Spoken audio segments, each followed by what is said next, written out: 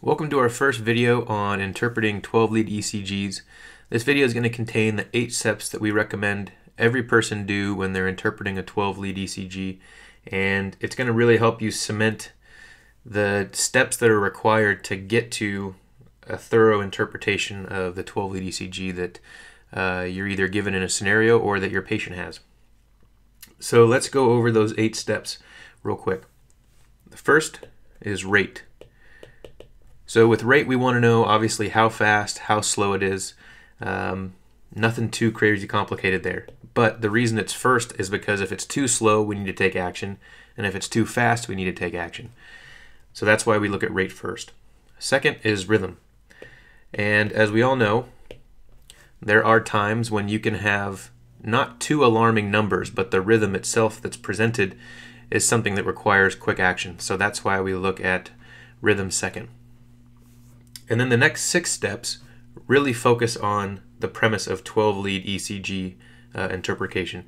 As you know from your arrhythmia identification lectures, these first 2 steps here, those are not specific to 12-lead ECGs. Those are specific to learning arrhythmias and going through, the 35 or so different rhythms that are out there.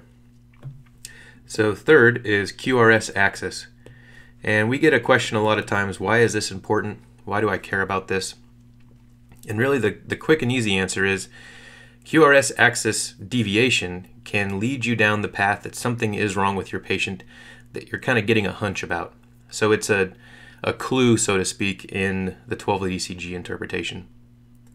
Number 4 is R-wave progression.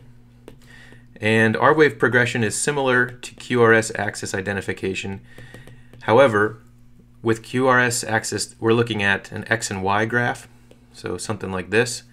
And with an R-wave progression look, we're looking at the V leads. And with the V leads, what we're seeing is more of a, think of it like a cube. We're looking at the heart in a 3-dimensional sense and the electrical activity health of the heart in a more roundabout view. Number 5 is the ST segment. This is probably the one everyone's most familiar with. We want to know if it's depressed or elevated and the various things that can go along with that. 6 is the T wave. As we know, T waves can cue us into things like electrolyte imbalances and ischemia and infarct and the different things that can go along with that. 7 is Q waves. That's that drop off the cliff, so to speak, mainly presented in V leads, but you can see that all over the 12 lead. And lastly is reciprocal changes. And there's a whole chart on reciprocal changes that we'll go over with each of the actual specific case scenarios that we identify with the videos that we do from here on out.